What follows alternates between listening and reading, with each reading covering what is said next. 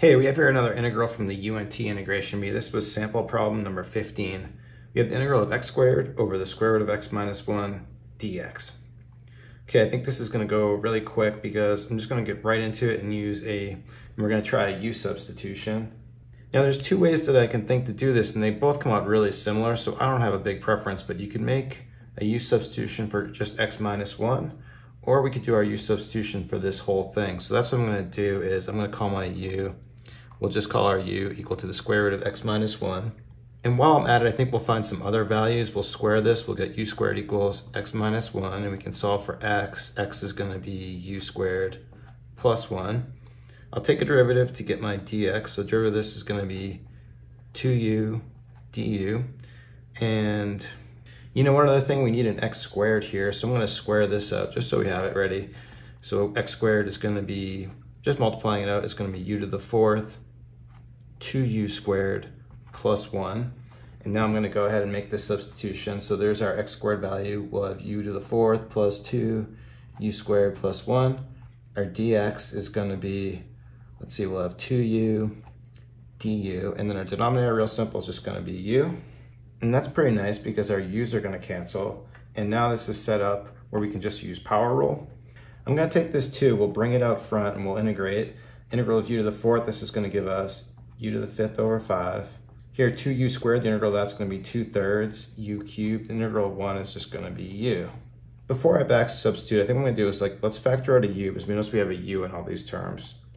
That could help us out. And then also, maybe just to get rid of these fractions, I can factor out a common denominator of 15 here. So we'll have 215 times u, and then inside, this is going to give us, let's see, we're going to have u to the 4th, and this is going to be a 3 here. Then for this next term, this is going to be a u squared, and I think this is going to be, with the 15, this is going to give us 10 as a coefficient here, and this last term is just going to be 15. Just noticing that the 15s cancel here to give us just the 1 coefficient on the u. Then one other thing before I back substitute, we already have our u squared value, so that's fine, but what's u to the 4th going to be? Well, I can just take u squared and square that.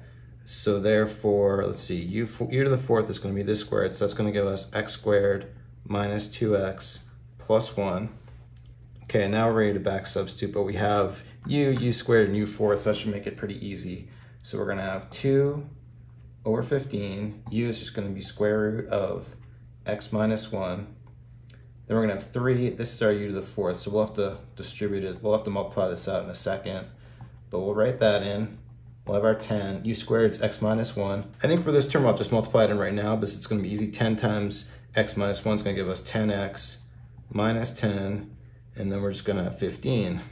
And then let's see if I can squeeze in the final solution right here. So we're going to have 2 over 15, square root of x minus 1.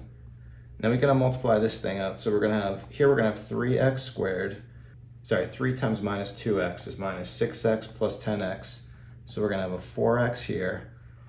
3 distributed into the 1, so we're going to have 3.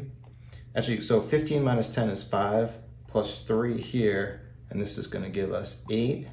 I'll just tack on a plus c because that's required, and that's it. Okay, pretty nice problem, just a straightforward u substitution, went quick. Hope everyone enjoyed it. Thanks everyone for watching today. Please like and subscribe. Have a great day.